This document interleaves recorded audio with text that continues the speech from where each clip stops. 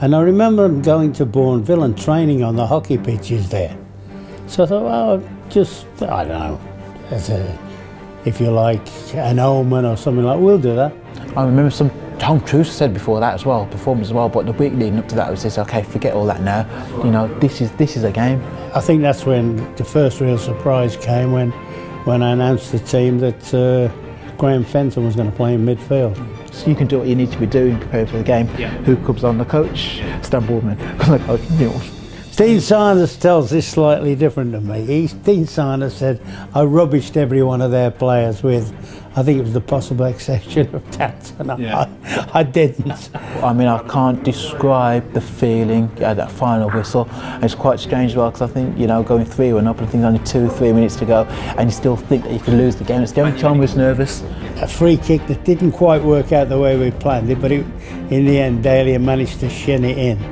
It should have been a lot more slicker than it was, but the end result was the same. I'm not drinking myself, but I was drunk on the atmosphere as well. I mean, it's fantastic, yeah. I think, I tell a lie, I think I drank from the cup there. I think I was probably drunk with the one sip of champagne I had. It didn't dawn on us till after that they would have won the treble. You know, they'd have been the first team ever to have won the domestic treble.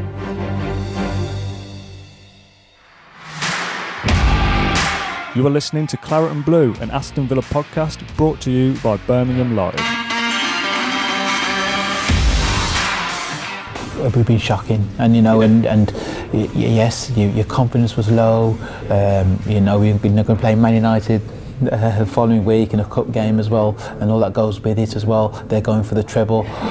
It was difficult to say the least, especially the games before, because our form was so poor. I remember some Tom Cruise said before that as well, performance as well, but the week leading up to that was just, okay, forget all that now, you know, this is a game. I think there was no pressure because of that, knowing full well that, you know, we weren't expected to win that game. Well, I'll tell you what we did, because when I was a kid, as a young player at the Villa, they were in the final against, ironically enough, Manchester United, and I remember them going to Bourneville and training on the hockey pitches there. So I thought, well, just, I don't know, as a, if you like, an omen or something like, we'll do that. Because don't forget the pitches, by the way, in those days. I mean, I look at pitches today and, oh, beautiful.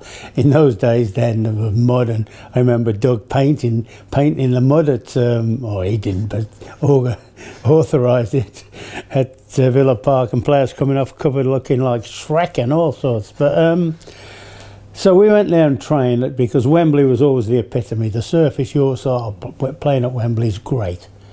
So we went there and did a couple of days on, and we used the hockey pitches, which were a fast surface, just to get the feel of playing, getting back on grass again, if you like. On the Friday, I took the boys and the wives into London, because I'd done this at Sheffield, the same thing. And we went to an Italian restaurant, a mate of mine. Not a party, but they had a meal and a couple of glasses of wine and whatever. We stopped in a hotel with our wives and girlfriends, a couple of glasses of wine. There was no problem with that at all. Even that build-up there was completely different, you know, in terms of, and being able to be with your loved ones at a particular time as well, kind of made things quite relaxed as well, you know what I mean? And you could sort things out. You know your family's being well looked after. And then on the Saturday morning, I moved the team out of London, out to Marlow, and we trained at Bisham Abbey on the Saturday morning. I think that's when the first real surprise came, when I announced the team that Graham Fenton was going to play in midfield, which I think startled raised a few eyebrows, certainly. We were surprised at it, because we saw a big one. We obviously have training sessions and team pattern of play, and he was in there as well. And we had an inkling he was going to be playing, and we were surprised because they had household names there. Not surprised he was playing because he's no good, because he's a bloody good player with effect. Ray Houghton, Dwight York, you never got there. I think Steve Froggatt there. I'm just saying, just name. Yeah, absolutely. In terms of that now, and just top of my head, who on the bench, were not even in the squad at the time. Young Graham Fenton to come in and to play as well as he did as well, and kick on from there was fantastic. Great ability, as I said, but a big surprise even to us. It's about an hour run from Marlow to Wembley, and I got a pal of mine, Stan Boardman, to come along and join us, come on the coach and lighten the mood, if you like, which he did very, very well. In fact, he actually got in the dressing room, because Stan in his youth had been a useful Liverpool reserve player, and he got a trick flicking it around the back of his leg, and he got all the lads at it in the dressing room trying to do it. Not even the likes of Yorkie and that could do it. So that lightened the mood a little bit. It's quite funny actually, because when we got on the team coach as well, and we sat on our places. Remember, it's big cup final, get your heads right, you know, people with the headphones on and everything else. You can do what you need to be doing, prepare for the game. Who comes on? The coach, Stan Boardman. Comes on the coach. You know, some people like to be left alone, you know, as well. So it could be the other way. Some people want to be on his own. But looking around everything else, looking around and see everyone has taken to it, if that makes sense. You know, the camaraderie. Yeah, I mean, I like to be nice and quiet. So for me, it was quite strange doing this. So there's nothing wrong with it. In the end, it was great. I was there first one listening, you know, having a laugh and a joke, because it was the time hits you most as well. He's on the coach. It's a time you think about the game too much. That's gone. That's taken away from you. So that you're actually okay. You're going out on the pitch beforehand to have a look, soak in atmosphere, and that was actually okay in terms of there's no problem with that as well. And I think the one before is when the whistle just goes and you got those little 2 minutes before to yourself. You had that bit of tension, that bit of nerves, that bit of apprehension going into the game, and that's all I had that particular game. And once the game kicked off, it was perfectly fine, and the way the game went and everything else, it was scoring particularly early as well and performing the way we did as well. It just filled with more confidence going into the game. A free kick that didn't quite work out the way we planned it, but in the end Daley managed to shin it in. It should have been a lot more slicker than it was, but the end result was the same. Then we got another one second half from a set play. They got back in. Buzzy made 3 or 4 great saves. I remember him making.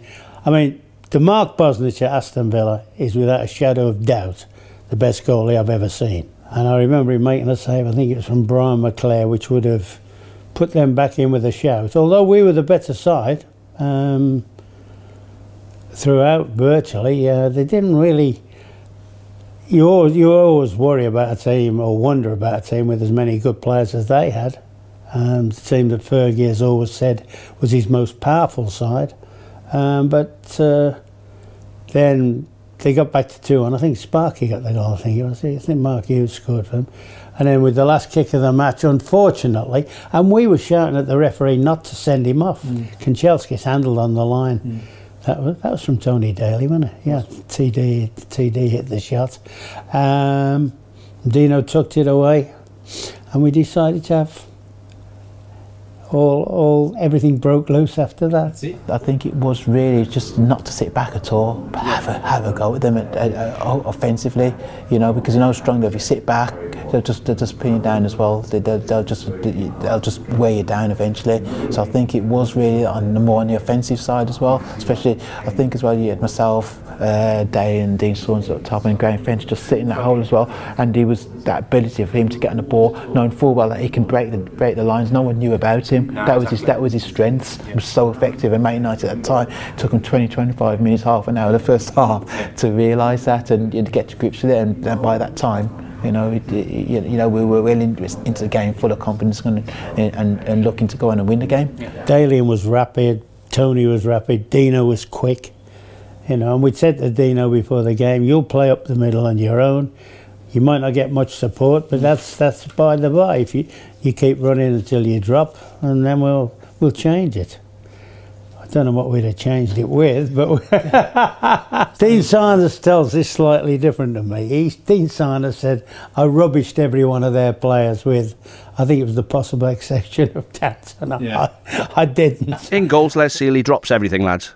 Rebound. Paul Parker, distribution's not very good, gives it away every time he gets it. Let him have it, he'll give it back to us. Dennis Irwin, Mr. Average, he's alright. Not bad. Yeah, but he's trying to convince us, bear in mind. Not bad, he's not bad. Pallister and Bruce, pedestrian. Midfield, Ince and Keane.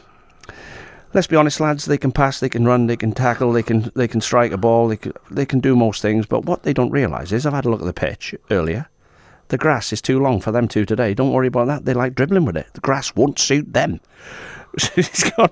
And the wide areas, Kanchelskis on the right, Giggs on the left. Steve Staunton, where are you? Yeah, he said, Kanchelskis, Steve, catch pigeons, he's that quick. But he starts making it up now, you can tell.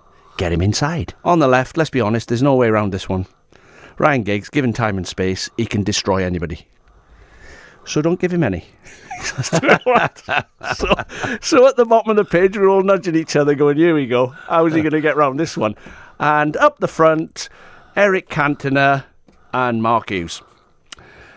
And he walked away from the board, he went, and that's their team, lads. We can beat these, can't we? What I did do, and what I vividly remember, just to lighten the mood as they're all going out, I always remember saying, hey, by the way, before you think about that lot, anybody know what the capital of Ecuador is?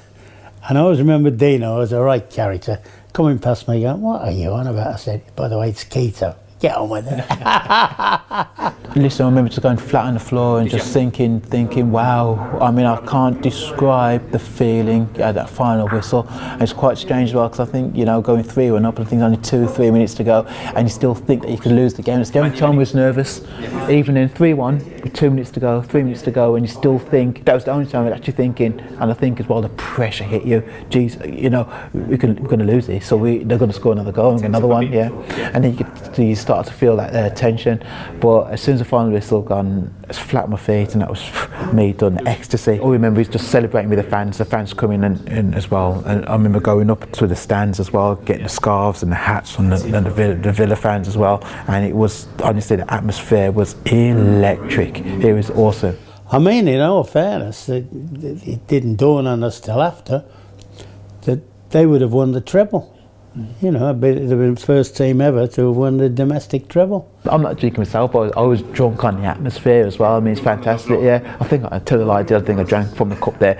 I think I was probably drunk with the one sip of champagne I had. But I remember even afterwards as well, celebrating, having your family there as well. I think we had to get back to Birmingham for 9:30, I think. So we had a 7:30 or 8 o'clock leave. I can't remember what it was as well. I think I didn't get bed till 6:30. It was an unusual situation, really. That was, was it the end of February? I'm trying to think, it was early March or the end of February when we played it. So whatever happens, we're in Europe. We're not going to win the league.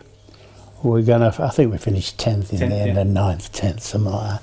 But I said, and I told the chairman, I said, what we got now, we got a unique position where I can put players in the team now and give them an younger players, extended run, without any real pressures. All right, we might drop a league place or two or something like that. But the likes of Hugo, I told Hugo, now you'll play nearly every game till the end of the season. The 2 German boys I put in, Bright Cruz and Beinlich, give them a look at it. Yorkie played a lot of games after that. In the end, people, particularly Hugo, he benefited the most because the following season he virtually became a regular and was for a few years later. You know, we could almost go toe-to-toe with them. They were a better side than us, or had better players, but if they were on their top and we would win. When we were in front in the game, they hadn't caused us anything like. As I say, there are a couple of situations that Bozzy made. He made one worldie, I think it was, off Claret, but they hadn't really threatened us that much. So it wasn't as if we were constantly at a sort of, oh, here they come again, here they come again. Final word for himself, straight into the camera if you can. What's your message to the players? I say to the players, go out, enjoy the day, and if you produce anything that I know you can do, you know, then we'll come back with winners' medals. I hope we wish you all the best and success with that. Go out with a view to win.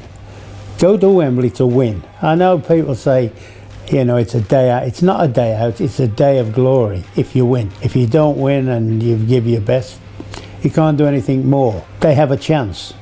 It's a fighting chance, and that's got to be the operative word. But at Wembley, you never know. There's been upsets. I do hope that they make it very, very attritional. That's going to be, to me, their best way of getting a result.